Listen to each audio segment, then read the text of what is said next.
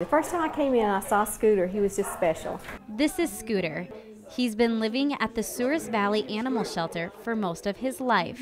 He was found on the side of the road with his litter mates. He was the only one left alive. Scooter arrived at the animal shelter with both of his hind legs paralyzed.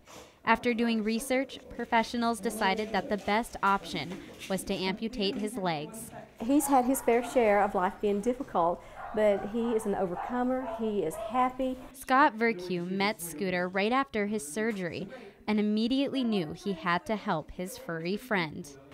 Once you see this dog, you can't tell him no. He spent days creating a wheelchair that would allow Scooter to run around. More or less just a framework to support the rear end of the dog. That he has no rear legs, so he needs the rear end held up and some way to move, so we put wheels on it. You could just see the excitement in his eyes that he was able to move fast. It was one of the best gifts Scooter had ever received. Once he gets into his wheelchair, though, he's lightning. You can't catch that dog. There was a piece of the puzzle still missing. Scooter needed a forever home, and that's when he met Julie Marriott.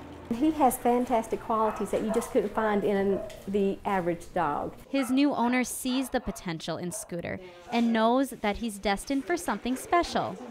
He can show individuals how they can overcome obstacles, whether it's physical, psychological, relational, addictions. Scooter is going to be giving back in his own unique way. He's going to be a service dog for disabled veterans. He is destined to help disabled vets, and it couldn't have been a better match. Scooter had a person to save him, to move him, and to keep him forever. I see happiness. I see he's going to be in a loving home. Scooter will spend his life paying it forward to those who may need a listener, a friend, or someone to lean on.